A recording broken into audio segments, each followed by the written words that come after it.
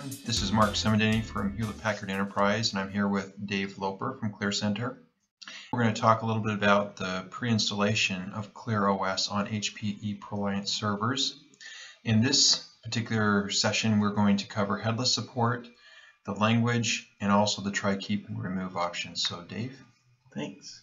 So, yeah, if your HPE server came pre-installed with ClearOS on it, you'll have some menus after the BIOS related to the operating system and how it works. But these menus have countdown timers on them because what we want is we want the operating system to start automatically. The fastest way to get up and going is to actually just turn your server on. You don't even need a monitor or keyboard. You plug into the last network interface and get going. But if you were to plug in a monitor and a keyboard, this is the information that you will see, and it's useful to go through here because there is actually a choice that you can make that will make your system boot faster, and we'll talk about that at the end. But the first menu that you're introduced with is this language screen, and if you don't make a selection, it will have a countdown timer and it will automatically choose English. But if you do want to install with or have better language support, especially in this particular menu, you can choose from this selection of different languages to choose from. There's about I think 80 some odd languages here to choose from. So I'm going to choose English, for example. Now here under Advanced Options, if you chose the wrong language or English was chosen for you by default because the countdown timer exceeded, you can go back to choose your language here under the Advanced Options. And it's always the second option down. So if you get into a funky language, for example, if this is your main menu and you get into the funky language, if you go to the second option and the second option, it will take you back to the language selection. Okay. So say for instance we're in Afrikaans, and here we go. We're going to choose the second selection here and the second selection here, and it will take us back. So that's the language selection. And then here, if you notice, there's a countdown timer at the start, but the default option is to try, keep, or remove ClearOS. Now we wanted to make it so that individuals would have the option of removing ClearOS. It became pre-installed, but maybe that's not what you want, and maybe you want to do something else. You can go in here and remove ClearOS and wipe it. Of course, you can always just use the regular tools to do your operating system and wipe it that way, but we do have a way to clean it up off of your system and to reset your BIOS back to factory defaults. So here, try and keep, the try option is the default option, and what will happen is it will just go through the countdown timer and then it will launch ClearOS.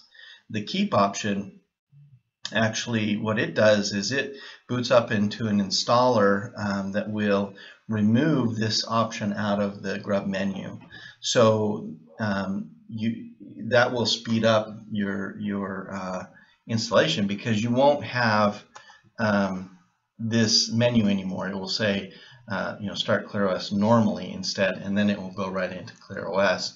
It won't come into this menu and then do the try option. So as you can see, it'll save you about 8 seconds on your boot time. So another good reason to make the decision whether you want to remove or to keep ClearOS is because if you choose keep ClearOS, then you won't have this looming option of remove ClearOS sometime later. Somebody gets on the box and they're screwing around and they hit the wrong button. This will blow ClearOS away even if you're running it later on. So we actually recommend that you go through this process and choose. And so on tries, it basically keeps that remove option available. Yes. They do try. Yeah. Okay. So that will never go away until you make that decision to whether go to keep or remove. Both of them remove the option, of course. The one just removes the option and the one removes everything. Gotcha. Okay. And it's all explained there on the text above. That's right. And when you choose an option, it will give you a default option of return to the menu. So if somebody's actually hitting buttons or something, there's a greater chance that they're going to hit enter and go back to the main menu. Okay. Another thing we have here is advanced options, and we're going to cover some of those. One of the advanced options is that you can change the default language that you're running. So, maybe you did it headless and it went through and it auto-selected English, and then you come here and you're like, I want to change it. I want to change it to a different language. It'll take you back to the language selection menu, and from here you can scroll through the list and find the language that you want to use, and you can choose it. I'm going to choose Tagalog since I understand it. And here's some of the options that you have for it's the same menu, try, keep, remove, but in a different language, and the advanced options. So you can change the language as much as you want. It'll remember which language you chose between selections too. So the only time you should see the language selection menu, unless you hit the advanced options and go back to it, is the very first time. So that's kind of set in stone. Now let's look at some of the other advanced options. We're going to talk about the reinstall option in a different video. There's more complexity to that, so we're going to talk about that a little later. But this is a really powerful option on this menu, and that is the advanced. That's the rescue a ClearOS system. And what this does, for those that are familiar with Red Hat or CentOS, there's a rescue mode that you have on the installation CD, and ClearOS does the same thing.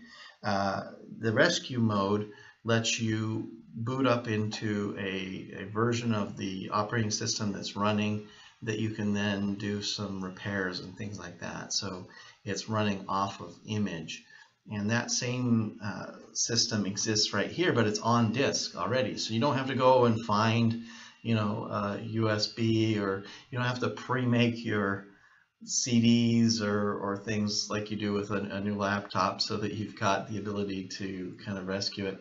Here you can run the rescue mode right from the system, and it will boot the system up into a command prompt, and now you're in advanced territory where you can start repairing some things. So that's the different options here, and as I said, the default behavior is it's just going to boot up ClearOS, and we'll let it do that right now. Do you have any questions? On the try, keep, remove part of it, I was going to ask a quick question about Sure. the try part. So if you choose one of these that's not keep or remove, if you keep try, whenever you reboot, does it always come back into this preload type of menu? Yes, it will keep doing the try Okay. over and over again until you choose one of those things. In actuality, the try is just don't change anything in this boot menu. Keep it the way it is. I'm still trying to make up my mind, but the default behavior is that it will boot.